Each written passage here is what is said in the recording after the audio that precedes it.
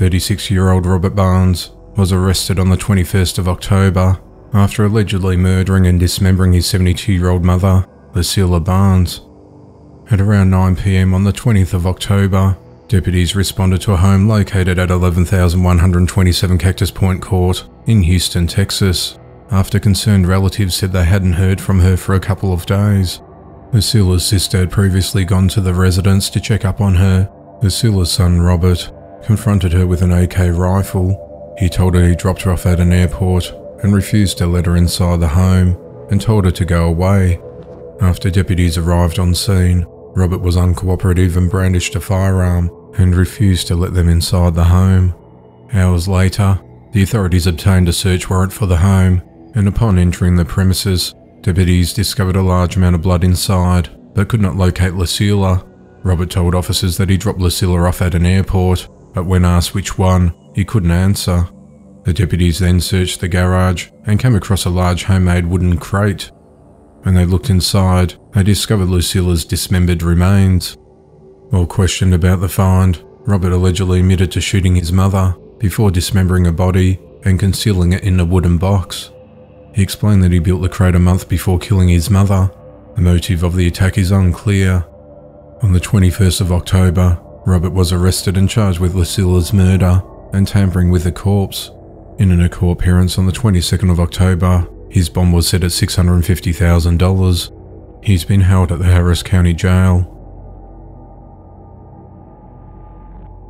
The authorities have found several Houston, Texas children living in an abandoned apartment alone while discovering the remains of another. The incident occurred on the 24th of October when officers were called to the third-floor apartment located at 3535 Greencrest Drive to complete a welfare check. When officers arrived, they found 3 children aged 7, 10 and 15 that had been caring for themselves for an extended period of time. While completing the check, they also located skeletal remains of what they believed to be the sibling of the 3 kids inside the apartment. The investigators estimate that the remains have been there for weeks. The authorities are working to identify the children's parents and family members at this early stage of investigation. The condition of the surviving children is unclear. The children have been placed into the care of Child Protective Services. On the 21st of October, Colorado woman Carla Faith was sentenced to 6 years in prison for 26 counts of abuse of minors after running a childcare facility from a home in 2019 without a proper license. Carla lied to parents of children who attended the centre and looked after more children than she was supposed to. Her daycare license allowed her to care for up to 6 kids at any one time at a facility called the Play Mountain Place in Colorado Springs. Then someone submitted a tip to the Department of Human Services, saying they believed that Carla was caring for too many kids in a daycare centre. The police performed a welfare check on the 13th of November 2019 to make sure the kids were in a safe environment. During the investigation, the authorities found 26 children under the age of 3 in an area of her home, hidden by a false wall. When police initially responded to the address, Carla insisted no children were there and said her home didn't have a basement, but an officer heard children's music and a child's cry from the basement. Another officer discovered a false wall and moved it to reveal a basement staircase. Many of the children were found with soiled or wet diapers and were sweaty and thirsty. Many parents reported their children suffered trauma since being at the daycare centre, citing sleep and anxiety issues, and are looking at taking civil action against the centre. A 58-year-old Florida man has been arrested for murder after allegedly shooting his neighbour to death over an argument about a cat. The incident occurred shortly before 10:30 a.m. on the 20th of October, located at 15,980 Southeast 258th Avenue Road in Umatilla, Florida. Officers responded to the scene on reports of a shooting that left 41-year-old James Arlen Taylor Jr. dead in his front yard. The authorities said that Clifton Bliss Jr. became angry after James's cat entered his property. Clifton armed himself with a .22 caliber rifle and marched uninvited onto James's property and knocked on the front door of his home. James went outside when Clifton confronted him about the wandering cat. James searched for the cat and Clifton followed him when he threatened to shoot the cat. James asked him not to do that and ordered Clifton to leave his property. A verbal altercation ensued, and Clifton shot James at least once in the chest. He then left, but later returned before deputies arrived. 2 witnesses who were driving past saw James in pain and stopped their vehicle. They rolled their windows down and asked if he was okay, which he replied, "No, I'm dying." Clifton told nearby witnesses and his wife that James assaulted him before fatally shooting him. A witness said she did not see any physical violence before the incident.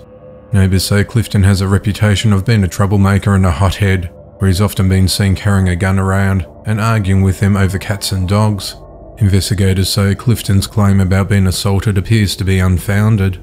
The authorities arrested Clifton that same day, and he's been charged with murder. He's been held without bail at the Marin County Jail. On the 20th of October 2021, 46-year-old Texas man Jay Hammersley was sentenced to 40 years in prison for strangling his 29-year-old wife, Mara Vestal, to death in 2019 before burning her body and dumping her remains. Jay originally told investigators that in March of 2019 that his wife left their residence, which is located near the intersection of Golden Mesa Drive and Green Valley Trail Drive in Katy, where she took some of her belongings and never came back. During the investigation, he changed his story before finally confessing to killing her. Jay told investigators that on the 16th of February 2019, they got into an argument, which turned into a physical altercation following an evening out together at a strip club. He said she hit him, so he strangled her on the bed. Jay said that he then contacted a friend to help get rid of the body, but the friend refused and told him to contact the police.